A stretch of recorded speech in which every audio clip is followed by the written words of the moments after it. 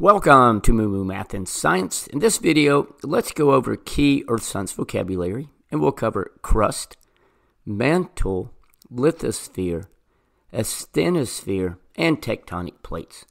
Let's get started. The crust is the thin outermost layer of the earth. It's where we live, where the oceans sit, and where mountains rise. Even though the crust feels huge to us, it's actually very thin compared to the rest of the earth.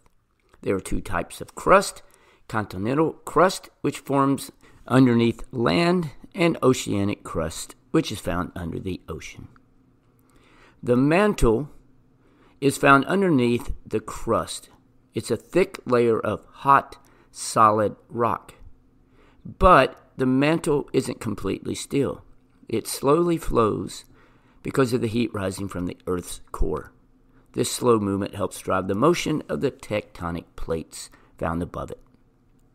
The lithosphere is made up of the crust and the top, very rigid part of the mantle. It's a solid, strong, and broken into pieces. And these pieces are important because they're called tectonic plates. The asthenosphere is found right underneath the lithosphere. This layer is still solid rock, but it behaves more like warm, bendable plastic. The asthenosphere flows very slowly, and then the lithosphere rides on top of this.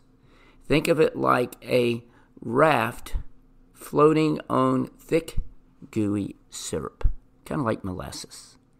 And then finally, tectonic plates are huge pieces of the lithosphere that fit together kind of like a giant jigsaw puzzle.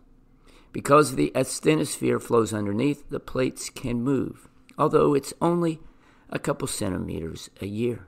This movement creates earthquakes, volcanoes, and even shapes the continents.